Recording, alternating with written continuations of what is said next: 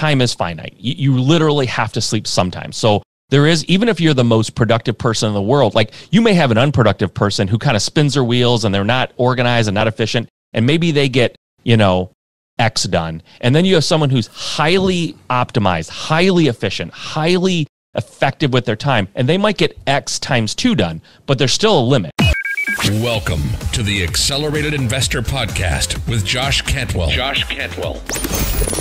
If you love entrepreneurship and investing in real estate, then you are in the right place. Josh is the CEO of Freeland Ventures Real Estate Private Equity and has personally invested in well over 500 properties all across the country. He's also made hundreds of private lender loans and owns over 1,000 units of apartments.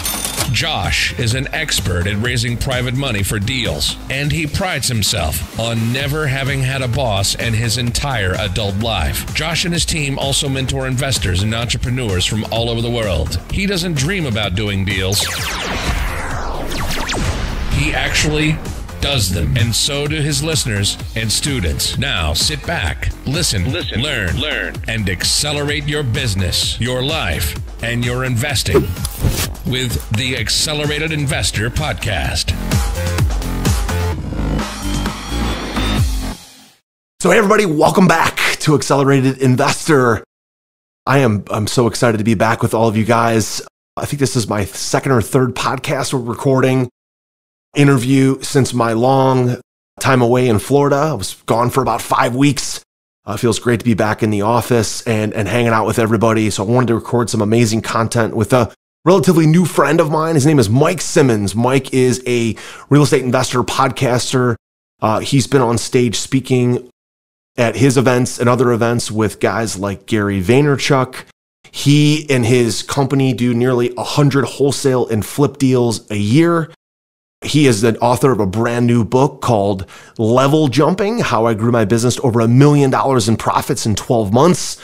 And we're going to talk to him today about his journey in real estate and some specific action items that you can do for marketing and for growing your real estate investing business at a very quick pace. So welcome, Mike Simmons, to Accelerated Investor. How you doing, bud? I'm doing great. Thanks for having me here. I love the name, by the way. I love the whole concept of accelerated. That's kind of what I'm about. So I'm excited about this. Yeah, fantastic. So Mike, I'd love to kind of start out with my guests, especially when I'm learning about someone new. I'm glad that we were introduced to kind of get this podcast recorded and get some content out to our people and some ideas. But I'd love to start understanding what are people working on right now that they're excited about? What are some projects, whether it's their real estate investing? I know you just wrote this new book and promoting the book and some other things that you're working on. So tell us what's new and exciting in your real estate entrepreneurial world today. Will do. So I'll start with the real estate investing portion of it. So I do have a real estate investing company. You mentioned it. We do around 100 deals a year. This year, to be perfectly transparent, will probably be a little less than 100 for sure because of COVID. It just sort of threw a monkey wrench. But we're in the process now of figuring out the new normal, right? So for us, direct mail was a huge part of our marketing strategy. And in our market, here in the Midwest, direct mail took a little bit of a hit. I think people were concerned and cautious in the beginning, especially about touching things and mail. So we saw that mail took a hit, right? So we had to adjust to that. And our adjustment, just like most things in life, when you get hit with a challenge, it usually makes you stronger. And our business has gotten leaner and stronger and more profitable since this all happened because we had to take a look at some of the things that we were doing and figure out how can we do it faster, better, and cheaper and still have the same results. So we're in the process now, and I'm kind of in the marketing laboratory right now in my business. And just to give you a sneak peek behind that curtain, what we're finding is pay-per-click, like Google AdWords, it's actually working better than it did pre-COVID because I think people are just at home. Everyone's at home surfing. And frankly, people are concerned they're going to lose their job, and some people have lost their job. So there's people who want to sell their house while the market's hot, and it is hot in my market right now. So that's, from a marketing standpoint, that's something we're doing. And we also have turned a little bit to text blast and ringless voicemail. Those are starting to we're paying more attention to that channel. And so it's starting to return at a higher rate, which is really, really nice because that's inexpensive, right? Right. So from a company like real estate investing standpoint, that's where we are right now. Our team is holding steady. We're not letting anybody go. We're going to hang on to the people we have because we've gotten ourselves to the point where it's all of our A players are still on board, right? Yeah. They're kind of helping us get through this time. So, but the market is hot on the retail side, but I do a lot of wholesaling. So when the market's hot, wholesalers struggle a little bit because everybody knows they could and should get top dollar for their house. So it becomes a little bit more of a challenge for us, but we're getting through that just fine. In addition to that, you mentioned I just wrote my book. That's a huge initiative that I'm working on right now. It was a huge project to get that done. Yeah. And now I'm just trying to get the word out there. So working on that. And I've been doing some things like this, some podcasts and stuff to try to get that message out because I'm super passionate about it. The book is legitimately and strictly about how I grew my business. Like it says in the subtitle, people ask me all the time, because I did get a hockey stick growth. I was in this business for about 5 or 6 years before I figured some things out. And I was able to go from doing a couple deals a month, which is respectable and great. And some people, that's all they want is a few deals a month and they're happy. That's awesome. I wanted more. And it took me some time to figure out what I was missing. Where was that? Why was that glass ceiling on top of me? So I figured those things out in hockey stick, and people ask me how I did it. And I've answered the question 1,000 times. So I thought, I'm going to put this in. So that initiative is out there. And then the only thing for this year in terms of events or things that I'm excited about, everyone's been stuck inside, and we have an event. I have an event in the mastermind that I'm part of. It's called Flip Hacking Live. And it's a huge event. It takes place in October. We're planning on having it live. That's TBD, I guess, because of everything that's going on. But we're still, fingers crossed, it'll be live in Orlando on October 15th through the 17th. So nice. I'm going to be on stage more than once that weekend, and it'll be a lot of fun. Big event. Fantastic. That's fantastic. So let me go back and kind of unpack the book a little bit, because I think that's going to encompass everything from your investing business to your live events and everything else that you've done. So you're able to grow after, you said, sort of hitting a glass ceiling for a couple years and then break through and do over $1 million, but also hit this whole nother level. What do you think are maybe a couple of those things that allowed that to happen? What were the things that you recognized that was the ceiling that maybe really existed or just psychologically existed that you were able to break through? And what were a couple of the things that allowed you to, once you recognized where the ceiling was and what the problems were, what were the things that allowed you to grow the business big time? Because many people run into that. They have a successful business out of the gate. They get to a certain level. Then all of a sudden they plateau. And then that becomes the new struggle. So you hit that very much like a lot of other friends and entrepreneurs that I know. What allowed you to recognize the challenge and then also break through for it?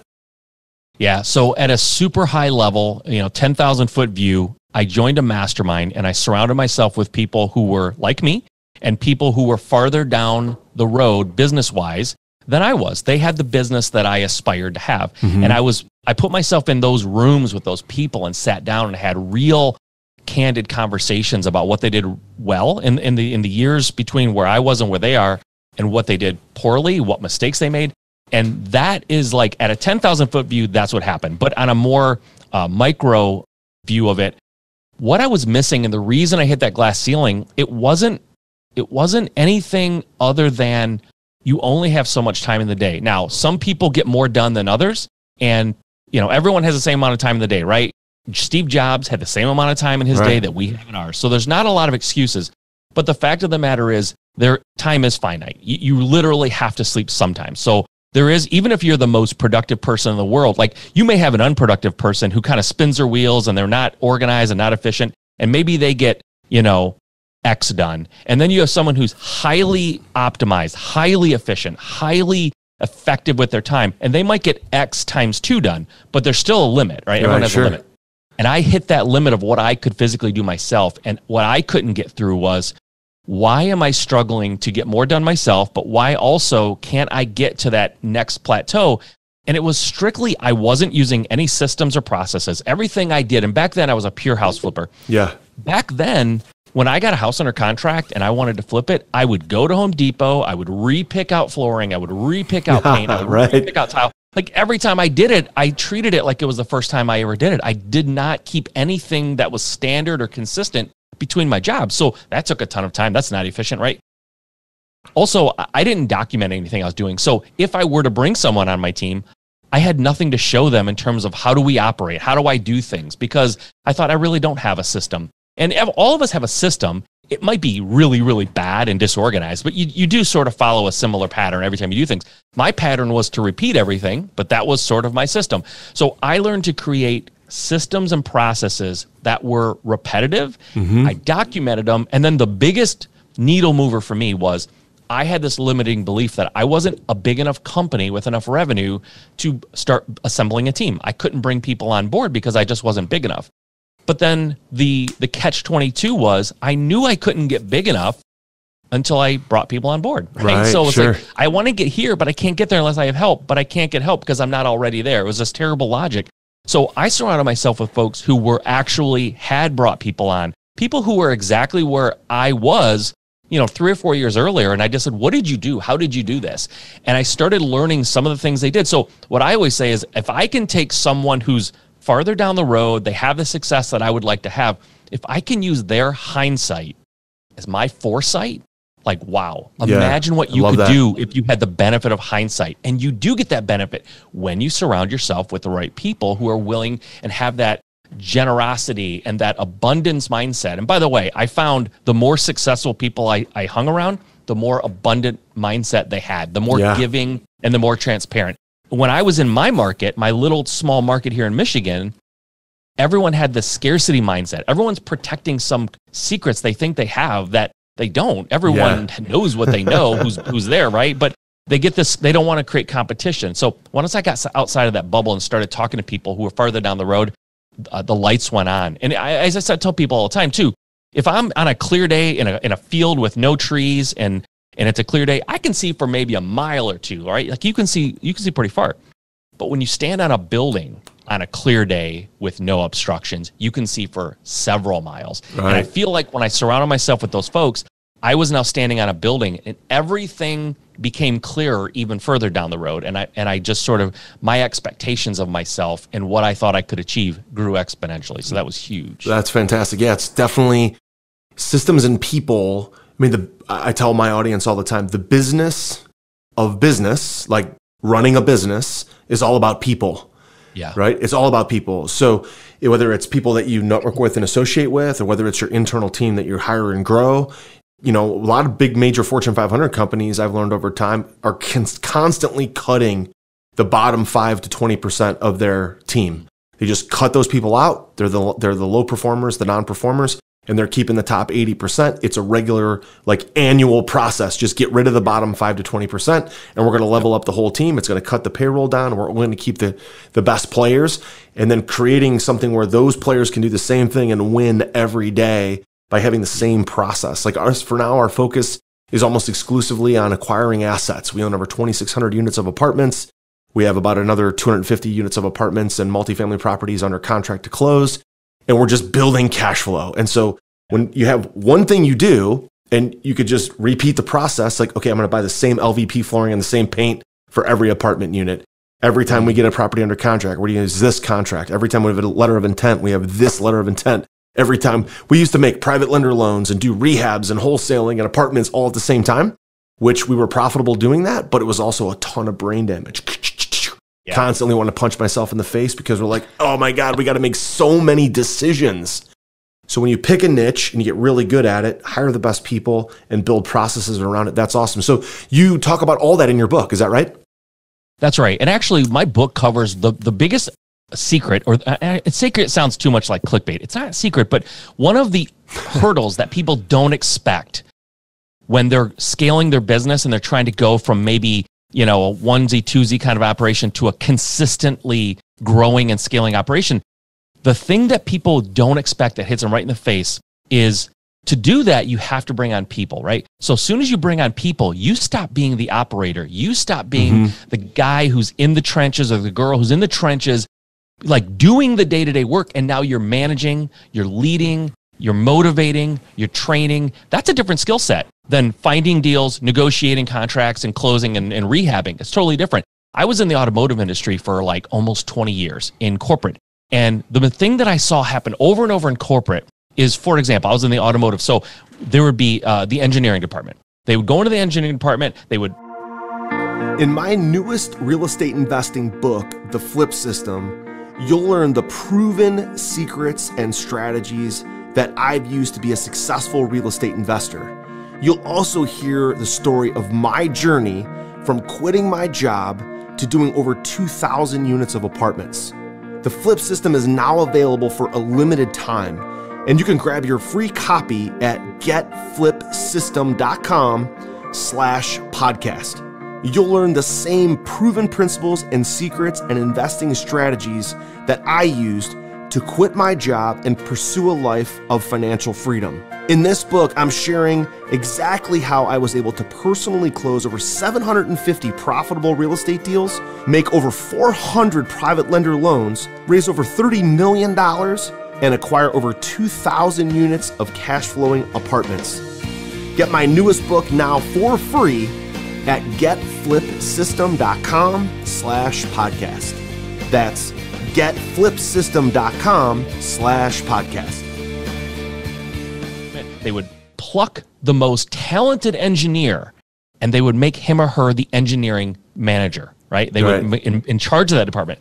And a lot of times it would fail because they're not good managers and leaders. They're really, really good engineers, right? So when you become a great engineer, right, you're building your business and you're in the trenches, and then you elevate yourself and bring on this team, sometimes it crumbles because you're not a good manager, you're not a good leader, you're not a good person at motivating and training, and it all falls apart. My book talks about how do you go from that one person, one-man band, I call it, into a company that's scaling and growing. How do you hire effectively? How do you create a culture? Because culture may sound like a real touchy-feely, like vague thing, but let me tell you, from a guy who's created a crappy company culture and a guy who then improved it to a really healthy company culture, it makes a difference.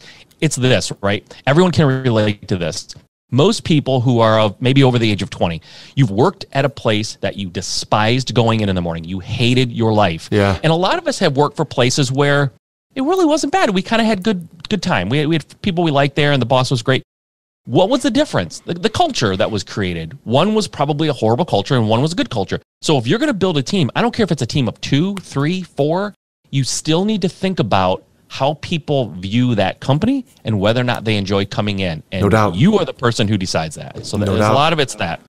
Yeah, we use this analogy of there's operators, there's owner-operators, and there's owners, right? Mm-hmm. So, and people can be skilled at really any one of those, but you have to know which one are you. Are you the operator who's in the business doing deals, acquisitions, marketing, finding deals, evaluating deals, talking with your acquisitions team, scripts, dialogues, meeting with sellers? Are you the owner operator? That means that you are teaching other people to do that, and you also own the business, and you're operating at a high level, but you're still in the dirt at the same time. Or are you purely the owner that's fairly passive and out of the business? And that's where we all want to be. But most people get stuck in the owner-operator role, and they're constantly in the owner-operator role.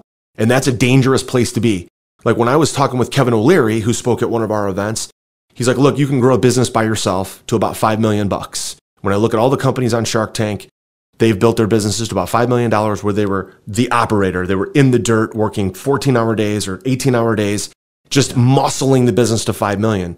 The difference was for the people that were able to grow and scale was they were able to get from $5 million to $10 million in that owner-operator. That's the most dangerous place for a business to be because you're giving up some. And now you find out if you can be an effective delegator, manager of people, manager of culture, to the point where eventually you bring on that COO or that chief investment officer that can kind of run the business for you and you step out as the owner. Now as the owner, you don't have, it's not like you just eliminate all your responsibility, right, Mike? You still have responsibilities, but now it's more like I'm just going to raise capital for the business to make sure the capital has tons of private lenders, tons of private money.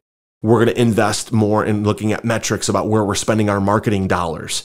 But you're not in the dirt anymore. But that middle ground, which is where most people end up, is a super dangerous place to be because very many people fail right there. I'm sure you talk about it in your book. I can't wait to read it and learn some of your insights on it. Mike, let me step back for a second. Let me just ask you a quick question. Maybe it's a short answer. Tell us about how you got into real estate. Was it a friend? Was it by accident? What got you into the business to begin with? Yeah. So I mentioned I was in the automotive industry, and not to be too hard on any industry, but it's not really filled with people who love their lives and enjoy going to work. Sure. There's a lot of disgruntled people. And I got to a point, I worked my way up and I actually went back to college as an adult with kids and full-time job because I didn't do that in the beginning. And that's a whole different story, but I'm a Midwest guy, union mentality. My family was union, like all that. So I got a union job right out of high school. My family was like ecstatic. They didn't care at all if I went to college. So I quit college when I got that job, right? So I was like, cool, I got what I need. Well, it was UPS. And by age 24, I couldn't get out of bed without having a chiropractor work on me 3 times a week. That's how bad I had messed my back up. So I knew I couldn't stay there. Got a job in the automotive industry, went back to college, worked my way up, got into a nice white collar environment. I'm kind of going up the scale, but I'm realizing the higher I go, the more miserable I am. It's just awful. So somewhere in my early 30s, I said, I want to figure out how I get out of this, or at the very least, retire maybe earlier than I should be, should be retiring. So I started investigating how I could invest money. And at the time, I didn't know anything about real estate. So to me, just intuitively, the stock market, day trading, that kind of thing. And long story short, I hated it. I couldn't stand it. It was boring. I couldn't stay interested. But I did stumble onto real estate, and it was by accident, just kind of scrolling down the Google, search, got to real estate, fell in love, success stories, going to RIAs, reading books. Like I was just enthralled. But then I did the worst thing you could possibly do. You get into the learning phase and you get stuck and you get analysis paralysis and all these shiny objects. And I just didn't know what to do. I spent 5 years getting ready to get ready, right? Which is awful, but you need to educate yourself to a point, but I wasn't executing. I was only educating. And education without execution, useless garbage, right? So I finally did get motivated. It's called entertainment. Yeah, exactly. It's entertainment. And I got so disgusted with myself for being really honestly, at the end of the day, when you boil it down, I was afraid. I was letting fear hold me back.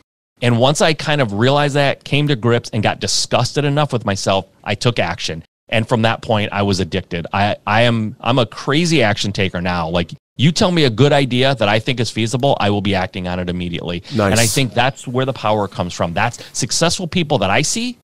They're always action takers. They're not excuse makers. They're not put it off until next year kind of people. They go for it right now. If it's a good idea, if it's truly a good idea, you should start now. No doubt. So nice. So as you make the pivot from new to where you're at today, doing hundreds of deals a year, millions of dollars in revenue and profits, what are some of the maybe 3 to 4 lessons that you've learned, so your high level, big picture takeaways that you wish you could tell your former self? And I guess, Mike, speak directly to our audience here. And like for those of people that are basically brand new or just starting to build their business and they think, oh my God, Josh, you manage $40 million of private money of 2,600 units of apartments. Mike, you're doing 100 deals a year. You got this team. Like, I'll never be there, but they will be. They can be. It's all mindset. But looking at yourself, you probably had those same sort of negative self-talk when you were first getting going. Like, how am I going to get there? How am I going to do my first deal? And now you've done all that and you built a business around it. So what are some of the advice that you give your younger former self to say, look, this can be done and this is how we should do it? Yeah. So just to frame it, I'm a Midwest guy, born and raised. My dad was a Marine, and there was a lot of discipline and not a ton of encouragement when I was growing up. It's just the way it was. Everything I did wrong was made very clear to me, and the things that I did well was sort of brushed under the carpet. But so I didn't have a ton of self-confidence. Honestly, I still fight that. It's sometimes things that happen in your childhood, you're battling them all the time. So I still have to battle it. I'm always working because I think things are going to fall apart, so I have to work harder. But, by the way, Mike, I want to interrupt you because I think all of us as humans all have that same thing. We all are battling for the rest of our lives. We're battling things that we were raised in our childhood. I think the difference is, and actually Tim Ferriss talks about in his book, Tools of Titans, the difference is that all of the super high performers, the superheroes that we have in our minds, the movie stars, people who are super good at business, the most successful real estate investors on the planet, actors and athletes, they all have that same kind of upbringing. Like nobody's upbringing is perfect. They all have that negative self-talk. They all have this negative sort of perception of themselves, but they just find 1 or 2 things that they know that they're really good at. They're very self-aware. And they say, look, I might suck at all this. My upbringing might have been terrible. I might have grown up in abuse and alcoholism and divorce, but I'm really good at these 1 or 2 things. Yeah. And I'm going to build my confidence off of these couple things that I'm really good at, and that allows them to blossom and become successful. And they achieve in spite of that upbringing, in spite of the negative self-talk. I think you and I are probably inside very much the same. Like a lot of negative self-talk about when I was a kid, a lot about negative self-talk. I was the tallest kid in my school. I was awkward. And you know, my middle brother, Mark, was like the beautiful kid in our family, the really good looking brother. That wasn't me, you know? Yeah. So we all have that. And so I think all of our audience can identify with, it's okay to have that negative self-talk. And the way you overcome it is by just getting good at a couple things that you can find your confidence in. Doesn't matter what that one or two things is. You don't have to be great at everything. Be good at one or two and build your self-confidence, build your self-esteem. Then you can build your net worth and you can build your income by just being like, yeah, I suck at everything except these one or two things. So let me just get good at those. So I just wanted to make that comment as you're talking along here. Yeah, absolutely. It's great. It's a great point. And I always equate. Are you ready to automate and explode your real estate investing? We're searching for extremely motivated individuals who are sick and tired of wasting time and want to finally see real results from their real estate investing business. We're searching for investors looking to get to the next level and become a bigger, better version of themselves while being a more successful real estate investing entrepreneur. Apply for mentoring and coaching at joshcantwellcoaching.com/podcast. That's joshcantwellcoaching.com/podcast. I always equate it to like when we were kids, all of us had this experience. Maybe it was different for everyone, but some version of you wanted to go down a slide and it was a high slide and you were little and you were afraid. Someone talked you into it. Maybe your parents said you're going to do it. Like they're not going to put up with fear. And you go down that slide and what happens almost 100% of the time? I want to do it again, right? You immediately, the fear goes away because you did it. And I think as adults, we're no different. I let fear keep me from doing what I knew I wanted to do. But once I finally got the courage to do it and I went through it, the fear was 100% gone and I was an action-taking machine because I had dispelled that myth of all the things that could go wrong. It's like those don't usually happen, right? We have to go through that to get to the other side. And then from that point, game on. I was all about action. And then the next thing I would tell myself as a young person is surround yourself with the right people. I grew up, unfortunately, a lot of friends and people that I associate with growing up were negative, and they were sort of like, you know, there's an analogy when you put crabs in a bucket and one starts to get out, the rest of them kind of pull them down.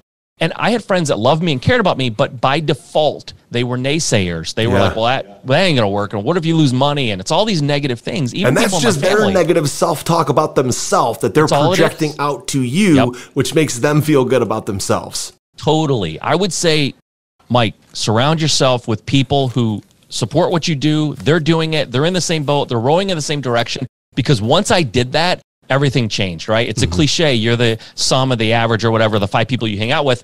It's absolutely true. So when I started hanging out with the right people and asking them questions, because I'm an introvert by nature. So when I would go to a meetup, I would be the guy who just sits in the corner and doesn't really mingle. So I didn't even take advantage early on. I would say, stop all that, man. Go out and talk to people, find out what they're doing, learn from their playbooks and apply it. And don't be a yeah-butter. If you ask advice of someone who you respect, who is qualified to answer the question, and they give you an answer, do not follow up that answer with yeah, but, because first of all, you're turning them off. They don't want to help you anymore. They don't want to hear that. And second of all, the minute you say yeah, but, you've already crippled yourself. Just go execute. Go execute and adjust. You can't steer a parked car. I say it all the time. You can't steer a parked car. If you're parked, you can't make adjustments. You can't make distinctions. You can't change directions. You can't pivot. But if you just get some forward momentum, now you can adjust. So something doesn't go exactly right, fine. Adjust your course a little bit and make it right the next time. You can't do that unless you get started. I've built my life, my platform, everything I'm about is getting started because I think that is far and away the biggest cancer and the biggest reason for failure is people just don't start. They say showing up is half of the work. It's true. You have to show up. You know, if you want to get in shape, go lift or get out there and run. Like until you start, you know, it's not going to happen. So getting started is the hardest thing. And I spent 5 years trying to start. I empathize with that person. I know what it feels like. Right. I'm a Midwest guy from a modest beginning, a lot of negative talk we talked about, right? Like everybody else. I'm not a guy who was born to a millionaire who kind of showed him the ropes and gave him a seed money, right? Yeah. I had to start from beginning. Most people do. But I can tell you for a fact, getting started and doing my first deal was way more valuable than every book, every seminar, everything I listened. It was way more powerful getting out there and doing that first one. absolutely changed my life. Love it. Love it.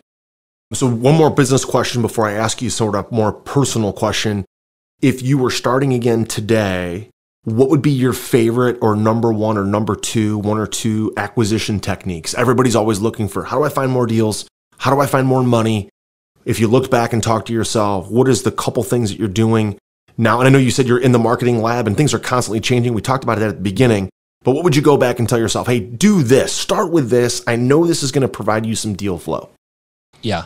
Oh, as far as deal flow goes, so I probably would start, if I had to start over, I'd probably do it as a flipper. Not because I like flipping better, but for me, the path, the getting in that is a lower barrier of entry for me personally, I think, because finding deals as a wholesaler with a scaled up business, deal flow is my number one focus. Like that is everything, right? Because if you don't have deal flow, you don't have oxygen going into your business. Right. But for me, what I would probably do, I would probably drive for dollars. I'm assuming I'm starting out without a ton of money, right? Yeah, if I have a ton of money, it might be a different question.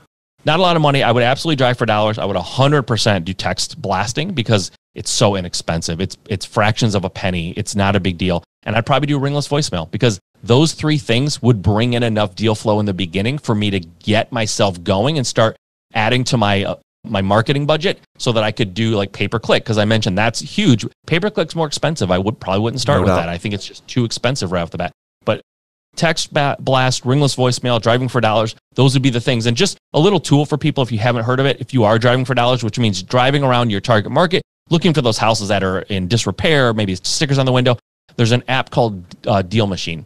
It's great. I don't have any affiliation with it, but it's good because you take a picture of the house, you can send a postcard, skip trace, and get it in your database all from right in front of the house. There's no excuse. Like you can do all of the marketing right from there. That's what I would do. And then I would probably flip at least my first few to get some money. And I probably would switch over to wholesaling at some point. It just fits my personality better. Perfect. Love it. So Mike, as a successful entrepreneur, you have your real estate investing business, now your book launch, other live events that you've done, podcasting, very successful podcast. You're busy, but as a busy entrepreneur, you've got to have sort of your life organized, right? Very few entrepreneurs that I know are just in a constant state of chaos and are also successful. So you have a certain way that you organize your life. You have different things that you listen to, pay attention to, podcasts, books, webinars. Maybe certain ways that you eat that allow you to be a better, more effective version of yourself. So have you grown your business? What are some things that you'd like to pass along to our audience about different things that you do that allow you to be a bigger, better version of yourself on the personal side? The way you potentially manage relationships or manage your business or manage yourself, your workouts, the way you eat. Everybody likes to be a better version of themselves. So what's worked best for you? I would tell people the thing that's probably ignored the most is mental and physical health when you're trying to grow a business. So I think you have to pay attention to that. And I really didn't for a lot of years. I just ignored that. I didn't think it was important. So I try to eat right. For me, that means just kind of cutting back on sugars and carbs and things like that, eating more vegetables. I'm a meat eater, so if you're vegan, it doesn't really work. But I think just keeping a meal that's generally healthy. We're going to have we're going to have days where we go to a party and there's cake and we're going to eat. That's fine. As far as working out goes, I'm not a huge crazy workout guy, but I definitely try to run and lift on a regular basis. Nothing crazy, just something to maintain a little bit. So that's a part of my day. But I think one of the most important things is, especially when we're growing and scaling or just getting started, we're so consumed with our business that we don't give ourselves breaks in our day. And what I realized was working in corporate, I was miserable mostly because I had to be there at 7 and I had to stay till 5 and I was working the whole time. And I know for me, and I think most human beings, we're not designed to sit in front of a computer or whatever and work the whole day. We need breaks in our day. So what I learned for me, what works is I'm not a huge morning person. So right up front, I'll tell you that it's not the popular answer. I know the miracle morning and all that would not approve, but I don't sleep in late, but I sleep until about 8:30 or 9, right? So I don't get up super early. I do stay up later because at night is when my brain decompresses. And I think whether you're a morning person or a night person I don't think in the middle of the afternoon is effective, but you need a time where you can let your brain shut down a little bit and recharge. Everybody does. You can't work from morning until night and then go to bed and repeat. You'll burn yourself out. So even during the day, I'll work for a couple of hours and I'll take a half an hour to an hour off.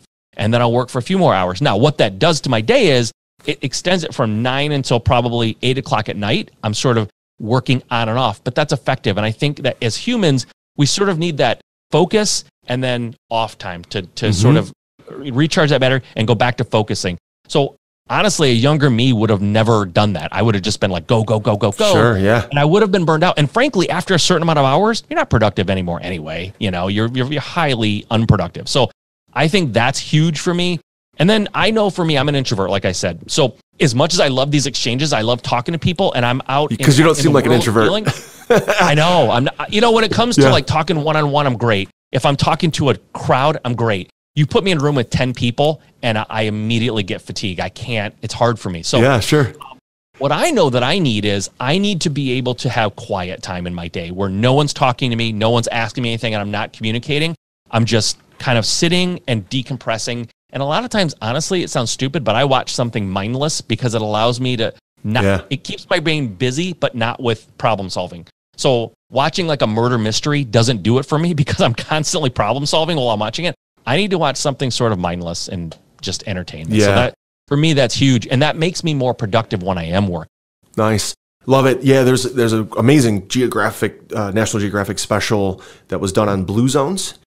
Books about blue zones. There's an entire podcast with the guys who did the research with National Geographic. And what they did was they actually studied and found the communities around the world who lived the longest, had the most energy, with the least amount of chronic disease.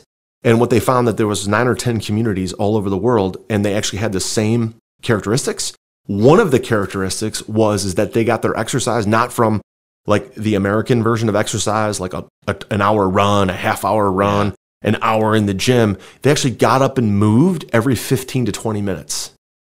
And turned out their movement, their exercise was just like you described. They got up and moved and went for a walk. They were not sedentary. They would go work in their garden. They'd go for a walk with a friend.